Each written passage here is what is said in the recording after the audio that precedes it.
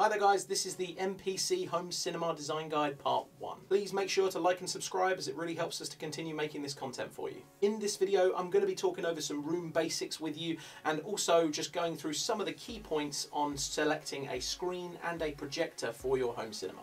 Okay, let's do this. Let's do this. Let's do it. Let's do it, I'm pumped. Yeah, let's do it. Okay then, let's do it.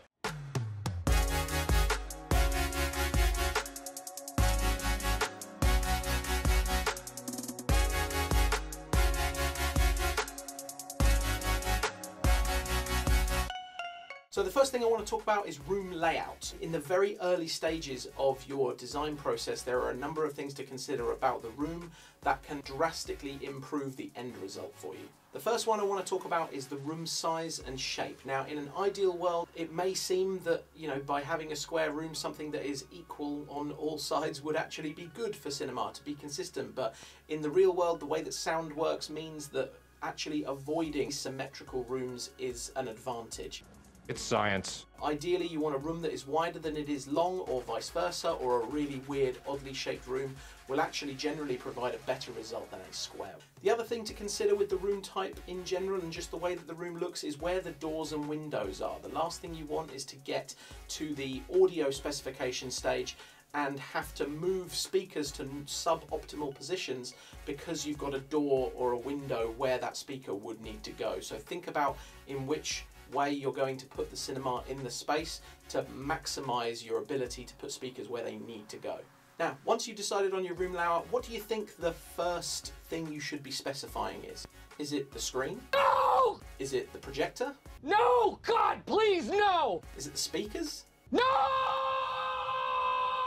The answer is seating, and let me tell you why. By specifying your seating first, you allow all of the other kit within the cinema to be specified a hell of a lot more easily. By specifying anything else first, you are just making your job more difficult. Be sure to consider your seating before any other factor. What do you mean by choosing your seating correctly? Well, the first thing you want to do is decide on the primary use of the room. Often people have an idea in their minds about what they want their cinema to be, but in reality, you find that when you thought you might be having 10 friends over every week, it's actually primarily just 2 or 3 or maybe even 4 people using the cinema, and then the rest of that space is pretty much wasted. And more importantly, a lot of your budget may have gone into extra seating that you didn't actually need to spend out on. Try and consider maybe reducing the number of seats that you go for, the main seating, and maybe replacing that with flexible seating such as beanbags.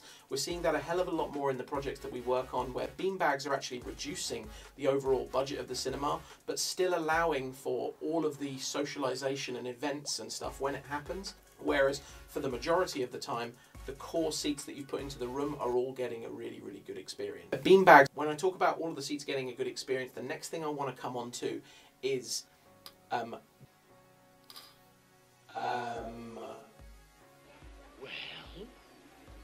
We're waiting. the positioning of the seats. Now, in cinema design, we build all cinemas calibrating around a single point. We call that the sweet spot or the king's chair. It's where the owner of the cinema essentially decides where they are going to sit. And you can only calibrate a room to one position. With new room correction technology, modern room correction technology with your audio video receiver, you can make the sound better for more seats, but this is something that you do after you've designed the cinema properly. It's not something that you build your cinema based on the fact that you're just going to correct it later. Make sure that you put your seats as close to the sweet spot as you can, and try and keep your seats as much as possible away from any walls. The closer you get to walls, the worse the experience is going to be for the people sitting next to the walls. I appreciate that in most homes this isn't going to be possible, but if you can get any separation from walls, then I advise that you do it, because this is going to drastically improve the experience for all seats as opposed to just the king's chair. Did not see that coming. One more thing to consider with the seating is try and choose materials for your seats that are not going to be bouncy and reflective. We do that by maybe choosing faux suede for your seating instead of leather and avoiding, like I say, metal and wood. That's it for seating. So next I want to talk about screens. Okay, boys, here we go. Now, once you've selected your seats, the next logical step is to go down specifying a screen. Now the first thing, the most important thing with specifying a screen is don't just go for the biggest screen that you possibly can fit on the wall. You know, maybe he's compensating for something. Because ultimately, I don't know if you've ever been to a commercial cinema and you've sat right at the front because you couldn't get seats further back, and you have been looking upwards and you're looking right and left, craning your neck to try and see the content that's on screen and experience it.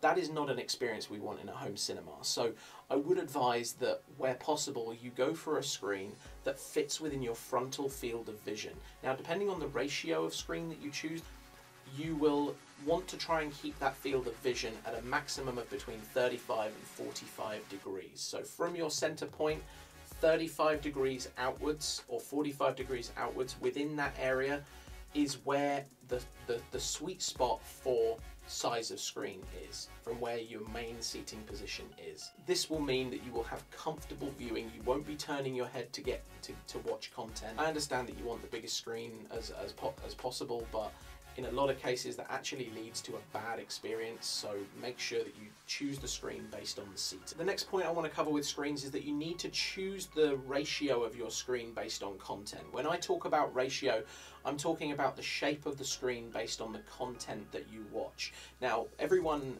who's watching this will probably be familiar with TV format screens, which is 16 by 9. That is TV ratio, so that wide by that big. Of course.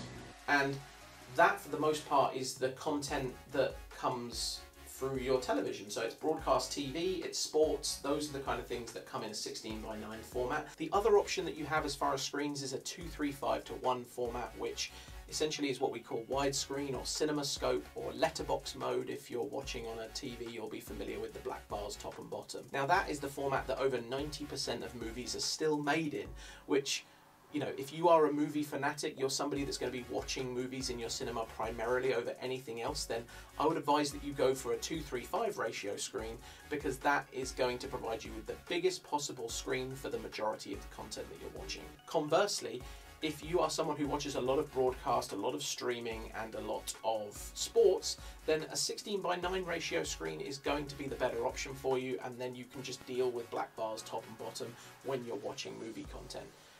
The opposite is the same for 235. You're just going to have to deal with large black bars right and left and watch a movie in the center of the large screen when you want to watch broadcasted TV or sport content. For those of you with a little extra budget though, you can get something called an auto masking screen, which has automatic masks that come in and make the screen ratio whatever you need it to be for the content, and makes the screen frame look nice and uniform, and it massively adds to the experience of watching whatever content it is you want to watch.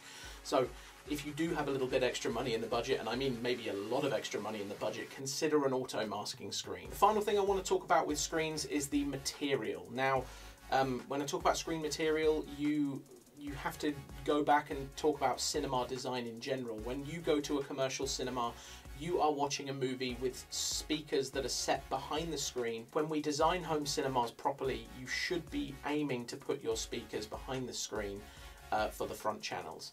Now, in doing that, you're going to need an acoustically transparent screen material. And there are two different types of those. You've got your micro-perforated screens and you've got your woven screens. Micro-perforated screens are cheaper, woven screens are more expensive, but they let differing levels of sound through. I have been involved in the design of cinemas where, after calibration, the speakers that are behind the micro-perf screen have lost nearly half their sound. If you do have a large budget for your cinema and you're spending whatever money it is on the speakers, you want to make sure that you're getting 100% from them, or at least as close as possible to 100% from them. Bear in mind that the difference in price between a micro-perforated screen and a woven screen may be better value for you overall than choosing more expensive speakers over less expensive speakers. You could get a better result by spending in the right places as opposed to just throwing all of your money into more powerful speakers. That's it for screens. Next, I'm going to talk about projection.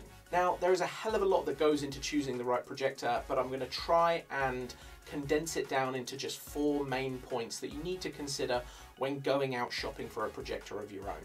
Point number 1 is going to be compatibility. Your projector needs to be compatible with 3 main things. It needs to be compatible with 4K resolution, it needs to be compatible with HDR, and it needs to be compatible with HLG.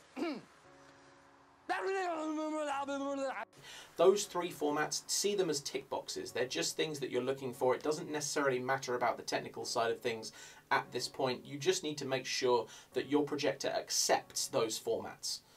Whether it can deliver those formats is a totally other matter that's extremely technical, and we could probably debate it for hours. The most important thing is that you're getting a 4K projector that's got HDR and HLG. Done. Second, take a look at the brightness. Now, when I say brightness, and you need to look for the label that says ANSI lumen output. Now, the ANSI lumens is actually the metric that we use for judging the brightness of a projector. That doesn't necessarily mean, though, that the brightness that you get out is what brightness you're going to get back from the screen. There's a lot of science that goes into calculating the right lumen output for your cinema. But as a general rule of thumb, you need to be looking for a projector for a dedicated cinema room such as the one I'm sitting in now, where you can darken it to complete black. You need to be looking for something around 1500 to 1800, maybe anything up to 2200 lumens. Whereas if you're looking to put your cinema in a space that's going to have any ambient light, if you want to watch it with the lights on, if you want to have sunlight coming through the window, you need to be looking for something in excess of 3000 or as much brightness as you can possibly get. You have to bear in mind that the more brightness you want, the more power you're going to need, which means the more money you're going to have to spend. Say money can't buy happiness? Look at the fucking smile on my face. The third point that I want to talk about with projection is making sure that you've got a projector with advanced calibration. Now, I'm talking about two different schools of calibration, the ISF calibration and THX calibration. It can have either, it can have both. One or the other, doesn't really matter. The important thing is that a professional, if he got his hands on this projector, would be able to calibrate it to deliver the movie as the director intended. If you don't have advanced calibration on your projector, it's probably not been designed for home cinema, which means that it's probably not suitable for delivering the best quality at the end. Most projectors now will have one of the two if it's a proper home cinema projector. If in an ideal world, you know, one is not better than the other, so don't worry about that. Just choose one that's got advanced calibration if you can. You will tend to pay a little bit more for it, but like I say, it's all down to what you can fit within your budget. One piece of advice I would just say is don't underspend on projection. There's a lot of stuff online. I mean, you know, every single promotion I see for projection is basically a rendered image of what the image could look like in your home, but actually the realistic you know, light output of that projector is nowhere near what that image suggests. There's a lot of smoke and mirrors around promoting projectors or marketing projectors, so bear that in mind. You know, you need to just be going for that light output and make sure it's got some advanced calibration. In addition to that, I just want to talk about lens shift for a second. Lens shift is essentially a feature that comes on some projectors which allows you to move the whole lens within the body of the projector in order to fit the image properly within your projector screen. If you don't have that function, you are typically reduced to doing something called keystone correction, which involves manipulating the image and bending the image. That is not something we condone doing at all. Keystoning is the main cause of pictures looking terrible, so please make sure wherever you can to get a projector that has lens shift. And as long as you've spec'd it right in the other areas as well, you will have no problems when it comes to install time. Also, just to touch on other features within calibration, lens memory is more of a experience-led feature that is really, really good, because what it can allow you to do is set memorized settings for your projector, which means that when you choose a particular piece of content, it can auto change the screen or auto set your projector so that you're not having to press multiple buttons in order to get the image to display as you expect it to. It's the same kind of technology as if you were driving in a Mercedes or a BMW or a high-end car and you have a seat memory. You know, rather than getting into your seat after your partner or your wife or your girlfriend has driven it and having to change it, you know, further back and lean back and change the lumbar support, you just press a button and it goes to the exact seating position that you desire. That's very much the same kind of experience. If you want that little luxury and you don't want to have to be messing around with projector controls and everything, lens memory is a great thing to opt for, but it will carry a higher price in general for the projectors that have that feature, so bear that in mind. The final thing I want to talk about is throw ratio. Now, this is, again, something I don't want to get too technical about right now. This is something you have to do a calculation for, but the best thing to do is just to go to a website where they have a screen and throw ratio calculator. I've linked one in the description here. This is the best one that we found online and we use it all the time for our projects. it is pretty much a foolproof way to make sure that you pick a projector that has the absolute right throw ratio for your room. That's it for part 1, guys. Please make sure that you like and subscribe to our channel. We're also on all of the other socials, Instagram, TikTok, Facebook, everything, so feel free to follow us on all of those, and we'll see you next time.